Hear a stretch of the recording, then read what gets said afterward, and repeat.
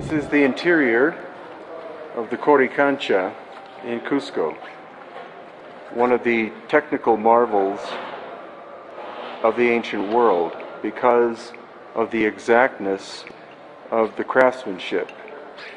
There's clearly no mortar or cement or anything involved in its construction. And the question is, if this was supposedly the first building built by the Inca, why is it technically the most perfect? Nothing else matches it whatsoever. Other curiosities are these holes. These holes could have been made by the Spanish.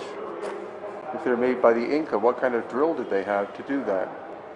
And here's where we see the incredible tight-fitting nature of this entire building.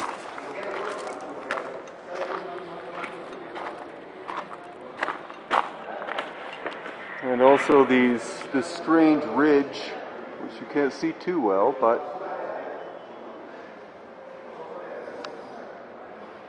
notice these odd grooves that are in the top.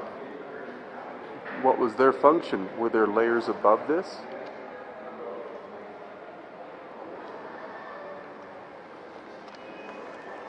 And most curious of all is one stone that's here. And we're here with Dr. Arlan Andrews, who's going to inspect it. It's the stone that has this hole.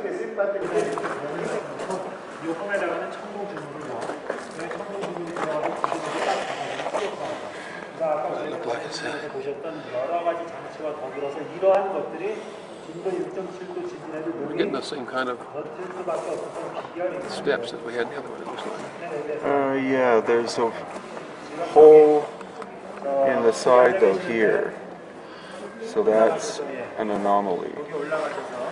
But there's not as much of a wandering pattern.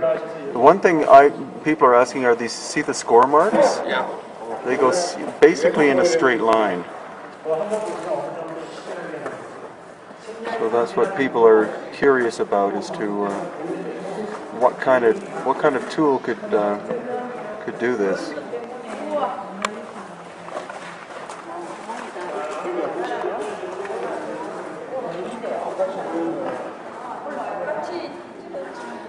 Can you put the light in the other end first?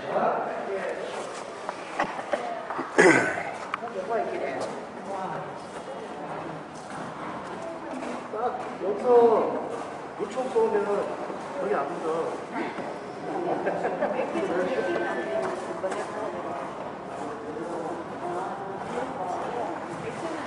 똑같이 주문하시는 게 뭐예요? 이게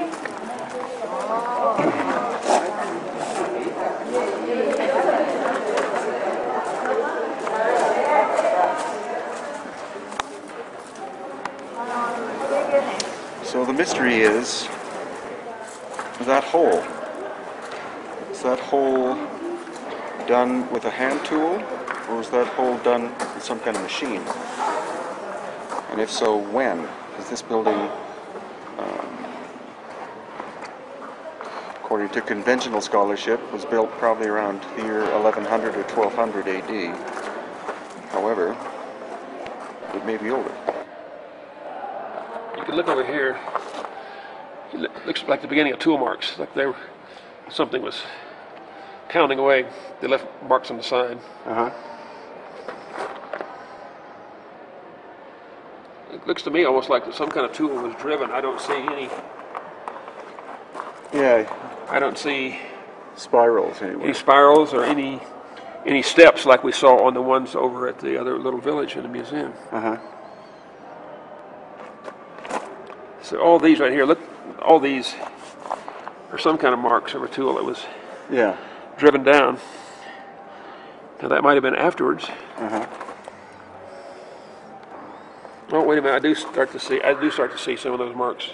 What kind of marks? Mark in the wall. Circular mark in the wall. I see one.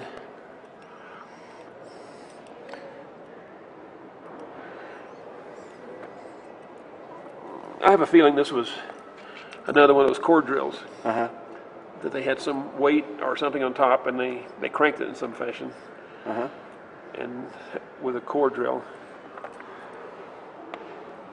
And what it's for, I don't know. The one on the side is obviously, they didn't care about how it looked. No, this one. It was just chipped out. No, this was pretty. It was just chipped out. Yeah, pretty crap. Well, I shouldn't say crappy, but not as well done as whatever this thing is. And one thing we can do, since we have vertical space, Uh-huh. I'll take the video microscope Oh, yeah. and put it up against there. While I'm at it, Great let me idea. try to capture some. Wait a minute, I gotta refocus here.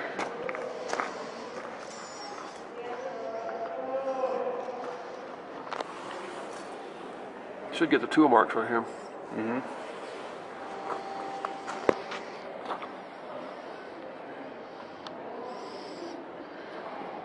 Mark. Uh-huh. I'm trying to get over to one of the. Let me here. Let's go to Yeah. a cut.